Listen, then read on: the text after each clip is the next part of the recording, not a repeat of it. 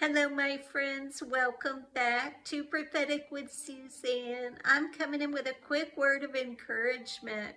When I was praying earlier, I just kept hearing new beginnings. That some of you are going to have a new beginning, a fresh start. You know, in Isaiah 43, the word says, "Behold, I will do a new thing, and now it shall spring forth." We hear this a lot. But I feel like many of you need a new beginning, a fresh start, a clean slate. God knows how to come in and wipe the slates clean. You know, He wants us to let go of the old ways and the old mindsets and the old circumstances and the old situations so that we can have a fresh start, a new beginning in Jesus' name. So I don't know who needed to hear this today.